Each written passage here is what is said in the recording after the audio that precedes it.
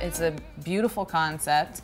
It's funny, it's weird, it's sci-fi, it's action-oriented, but it's also soap opera-esque because there's all these subplots. And it's just a very, very funky, interesting, and immersive story because you are the woman who is experiencing everything. You can look everywhere around you and you are experiencing having been frozen for 30 years.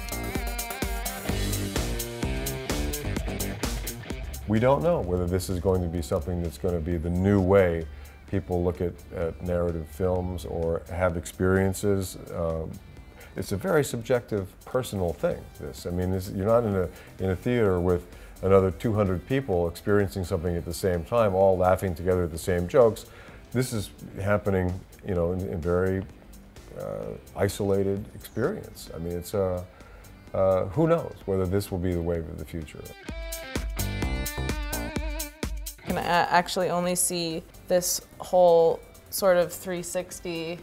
There's a really cool room around me, and it's giving me, it's as if you're looking into a computer, except a computer screen, except all my options are right here. So I'm going VR gallery, and you just touch the side.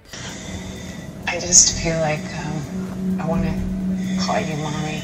Oh, I'd like you to. It just feels like nothing's changed since I last saw you. Okay.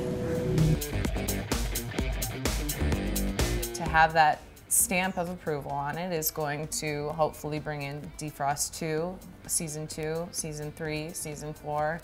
And you'll see the further adventures of Joan Garrison, of Dr. Tremaine, of Beverly, of our whole cast. Made in